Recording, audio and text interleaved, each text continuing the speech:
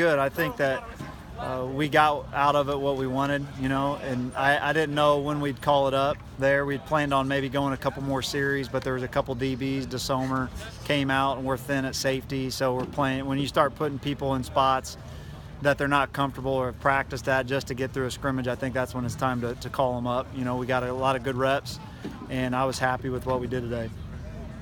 How comfortable are you with, your wide receiving unit's obviously really strong, but some of the young guys coming up that made plays out here today? Yeah, our young receivers, especially those guys that came in last year, Landon Lenore, Sam Bonasinga, those type of guys, even Ralph, who's new to the program, are all guys that are going to have new roles this season because some of the older guys in the room left.